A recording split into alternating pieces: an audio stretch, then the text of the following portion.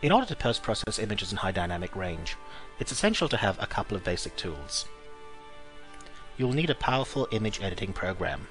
I highly recommend Adobe Photoshop, although you can achieve a lot of these effects using a range of other applications, including Lightroom and PaintShop Pro.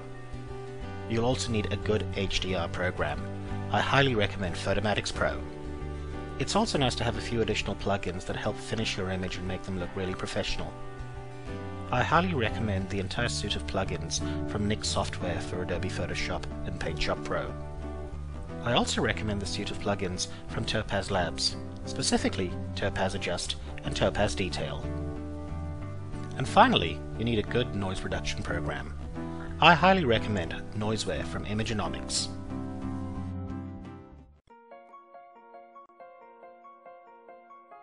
I'm going to create a high dynamic range image out of this photograph of a pier that I shot a couple of years ago. Now, a lot of folks use separate frames that they shot at the same time to create a high dynamic range image. I do mine slightly differently. I use one single shot that I shot in RAW at the time of shooting the image, and then I create my component images using Adobe Camera Raw. So here I am in Bridge, and I'm going to go ahead and fire up this image in Adobe Camera Raw. Now, the first thing to do is apply lens correction to make this image correct in 2 dimensions. And Photoshop's smart enough to detect what camera and lens you are using and fix any defects that might be part of using that hardware. I then apply some chromatic aberration correction, and this is important because it removes any fringing that might occur while post-processing your image. Now, the next step is probably one of the 2 most important bits in this process, selecting the correct white balance, and you've got to make an artistic choice over here. I've looked through all the different settings and I've gone with the cloudy setting because I feel that that's what works best with this image. This next bit's the other important part of this process. It's establishing what's a good dynamic range for the image. Now, to do this, one needs to slide the exposure slider back and forth and establish at what range the image looks best, and I've established between -3 and -1 EVs. Now, I've decided to go with a spacing of -0.5 EVs between my component images, and that'll give me 5 component images. Now that I've established a good dynamic range, I'm going to pull the highlight slider all the way back to bring in as much definition as possible in the areas that are highlights. I'm almost ready to start creating my component images. I'm going to start from the first one at -3.0 EV. I'm just going to apply some clarity, vibrance, and saturation of 50, 25, and 10. These are just some default values that I use out of experience that I've had good luck with. I'm now ready to save this component image. I'm going to use the Save Image button on the bottom left-hand corner and give the image a functional name while saving it in its own folder. I'm then ready to move on to the next component image. Just change the exposure while keeping the clarity, vibrance, and saturation values the same, and then save it as another JPEG in the same folder as the previous. And we just continue repeating that process for the remainder of the component images. At the end of this process, we'll have 5 component images going from -3 EV to -1 EV, all spaced out at 0.5 of an EV.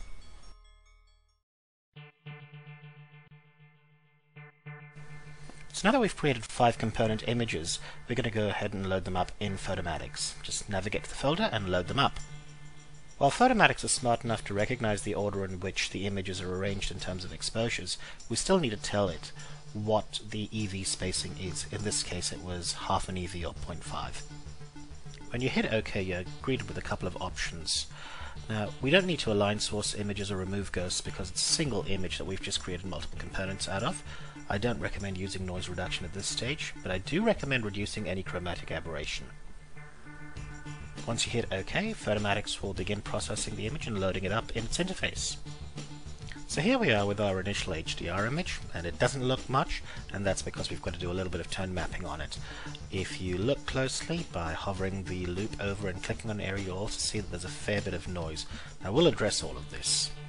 It's also worth noting the histogram. Ideally, we would like an even distribution. This one's slightly to the right, so we'll fix that. Now, in Photomatix, you've got to work with the controls starting from the top to the bottom.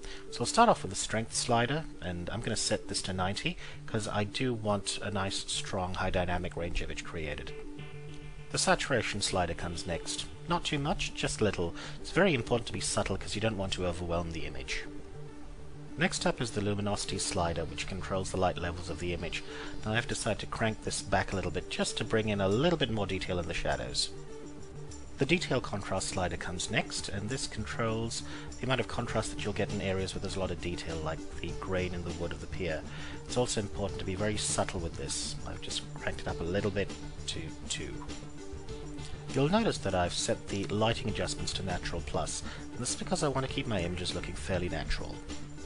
Next up is the Smooth Highlight slider, which pulls back the detail in the highlights. I don't want to do this over here, so I'm going to leave this at 0. The next 2 sliders are for white point and black point correction, and these are the 2 sliders that are key to helping you achieve a nice balanced histogram distribution across the entire image. The next slider is for gamma correction, and as it suggests, it just helps you shift the balance of color on the histogram. I don't use it in Photomatix because I do that correction in Photoshop. The temperature slider allows you to give the image a warmer or cooler look. Once again, I don't do it in Photomatix, I just do it later on in Photoshop. Going through the advanced options, the next slider is the micro smoothing slider, which I use in very noisy images, but in this particular image I don't really need to use it. The saturation highlight slider, as the name suggests, helps saturate the highlights. Once again, I'm not going to use it as I'll do any tonal correction in Photoshop. The saturation shadows slider, as the name suggests, adds richness into the shadow areas of the image. I've used this in this image, but once again, very subtly. The shadow smoothness slider takes out any texture and detail out of the shadow areas. I'm not going to use this in Photomatix and will deal with any noise and smoothing in Photoshop. And finally we have the shadow clipping slider, which, as it suggests, will clip the levels on the shadows. Now this can bring some very radical effects, but it's not my cup of tea. Now at this stage I was satisfied with all the adjustments I'd made. I hit process and Photomatix spat out an initial tone mapped image. I saved this image as a full quality JPEG in its own folder. This is the image that I'll use in Photoshop with a range of different plugins to finish this as a final product. I'll start off by loading the full quality JPEG tone mapped image into Photoshop. This image has got 3 very distinct elements. The water and the sands, which has got some nice earthy tones, the sky, which has got a lot of detail in the clouds, and the pier with a lot of detail in the grain of the wood. We're going to use Photoshop's ability to manipulate layers to get the most out of this image. I started off by using the Quick Select tool to select all the elements that made the pier. I'm not being very pedantic about being very accurate, I just need to make sure that I get most of the elements of the pier that contain the wood grain. Now that I have a selection that I'm comfortable with, I'm going to modify it ever so slightly. I'm first going to contract it by 3 pixels. I'm then going to give it about 3 pixels of feathering. Now this helps avoid a harsh line between 2 selected areas. I'm now going to save the selection. I'm going to give it a functional name like pier so I can call it later on in my workflow. In the very same manner, I use the Quick Select tool to create a selection for the sky. And just like before, I save that with a functional name, sky. I then need to create a selection for the water. Now there's a little trick to doing this. With the sky still selected, I loaded the selection for the pier and added it to the current selection. I then inverted the active selection, and voila, I had a selection for the water. As before, I modified the selection by applying some feathering, but I didn't contract the layer as I do want this to spill over a little bit. And as before, I saved the selection with a functional name, water. With our selections all created, it's time to deselect all the selections. Now working from the background layer, I launched Nik Color Effects. In Nik Color Effects, I started off by applying the Pro Contrast tool, where I enhanced the dynamic range of the image. I then applied a graduated neutral density filter, running from top to bottom. I cranked back the upper tonality to -10%. I applied a second graduated neutral density filter, this one running from the bottom to the top. Once again the upper tonality was set at -10%, but I used full blending and vertically shifted it ever so slightly. I then applied a polarization filter with 100% polarization. This brought out the richness in the blues. I then applied a gold reflector, but I ensured that I cranked back the light intensity to not overwhelm the image. Once done, I clicked on OK. Nik Color Effects applied these filters and created a new layer. It was now time to apply some selective adjustments. Working from the new layer that Nik Color Effects had just created, I loaded the selection for the pier. I copied and pasted the selection into a new layer and gave it a functional name.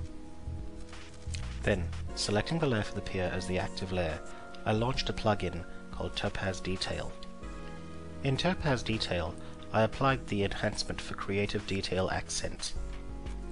This brought out the detail in the grain of the wood of the pier. By turning the visibility of the layer on and off, one could see the difference that this plugin brought in. Once again, working from the layer that Nik Color Effects created, I loaded the selection for the sky and copied and pasted it into a new layer. Selecting this new layer as the active layer, I launched a plugin called Topaz Adjust. Within the plugin from the HDR collection, I used a setting called Dynamic Pop to enhance the sky and the clouds. I gave the layer a functional name and arranged it in the correct order. Once again, by toggling the visibility of the layer, one could see the difference that this plugin brought in. And finally, to work on the water, working from the layer from Nik Color Effects, I loaded in the selection for the water and copied and pasted it into a new layer.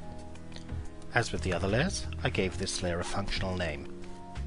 Selecting this new layer as the active layer, I launched Nik Color Effects.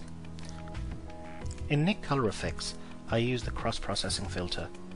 I used the L05 filter to add a slightly different tone to the colors of the water and the sands. Once I hit OK, Nik Color Effects created a new layer with the filters applied. Satisfied with the way on how the image looked at this time, I flattened the layers. Now at this stage, we'd done all the post-processing for this image that we'd want to do. However, we still had a lot of dust specks on the image, either from being on the lens or on the sensor.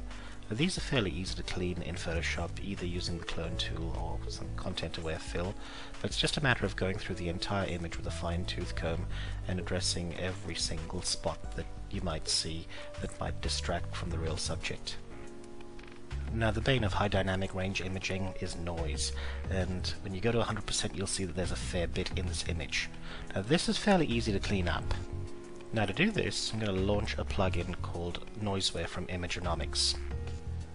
Now, Noiseware has a range of different algorithms that it uses to clean up noise in images, and I just used the one for landscape because it seemed to have done a very, very good job without being overly aggressive. With noise all taken care of, it was time to crop the image. Now, I'm partial to cropping my images to the golden ratio, which is 1.618. Essentially take the dimension of one side and scale the image by 1.618. And as a finishing touch, I applied a little bit of vignetting. I used Nik Color Effects to do this, where I loaded in and just applied about 10% of vignetting.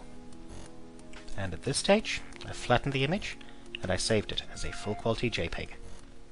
So here we are finally, from a straight out of camera RAW file to a finished high dynamic range image. Let's take one final look at how we went, starting from the original RAW file, the 5 component images that we created, the tone mapped HDR image, and the final completed HDR image.